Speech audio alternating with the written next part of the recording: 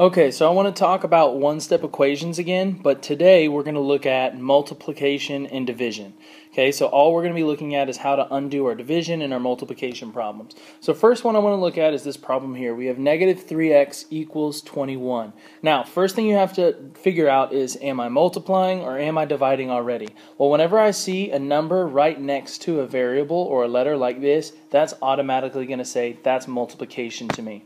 Okay, so I'm looking again at opposites. Solving equations is all about opposites. So I want to say, okay, what is the opposite of multiplying by 3? And that's dividing by 3. Now, since it's a negative, I also have to divide by negative. These numbers, every time you're solving an equation like this that involves multiplication, should always be the same. They're never going to be different, because when they're the same, that's going to get my x to equal 1. Okay? So I'll have 1x. Now, I'm looking on the other side of my equation now.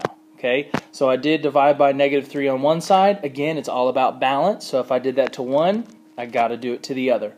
Now I have a fraction over here. 21 over negative 3. Fractions are just division problems. So really all I'm going to type in my calculator is 21 divided by 3. Negative 3, excuse me, don't forget that negative. I almost did, don't be like me. Okay, that's going to come out when I plug that in to equal a negative 7. Again, just think, what's 21 divided by 3? That's 7. My signs are different, so it's going to be negative. Okay, so now we have x is negative 7.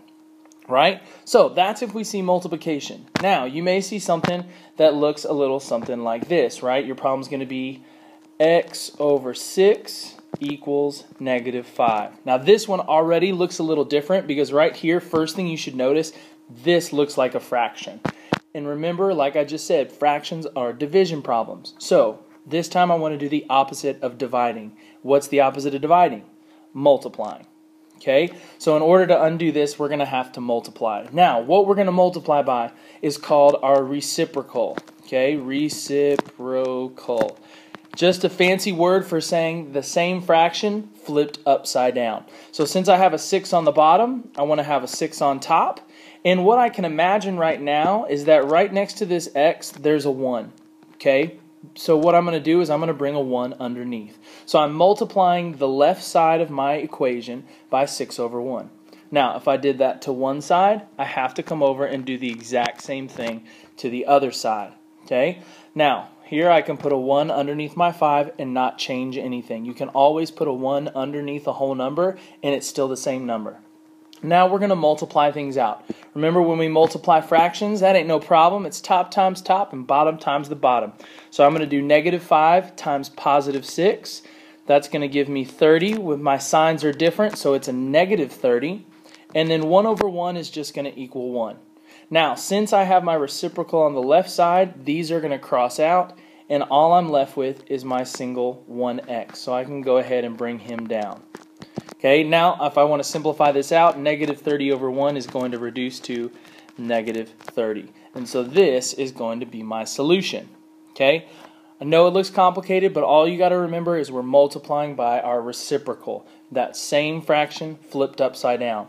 Now, you might see something that looks a little bit different even that, and I want to show you an example just so we've seen it. We may have something that looks like this. 2/3 x equals 10. This is going to be the same idea, right? So now you're wondering what's going on. Okay, again, whenever you see a fraction, that's got to scream division to you. So to undo this, we're going to multiply. Again, we're going to multiply by that fancy word I said, reciprocal, which just means flip the fraction upside down. So my 3 is going to come to the top, my 2 is going to go to the bottom. And if I did it on the left side, I have to come over here and do it on the right side. Okay? Again, I put a 1 underneath my 10, so I have that taken care of. And now multiplying fractions ain't no problem. Top times top, bottom times bottom. 10 times 3 is going to give me 30.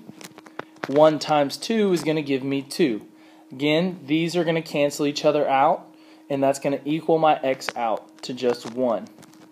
So now I need to reduce this fraction. I can't leave 30 over 2 just like that. So I can divide both top and bottom by 2, and that's going to give me 15 over 1, or x equals 15. Okay? Hope that helps you out, guys. Good luck. Okay? Keep on trucking through it.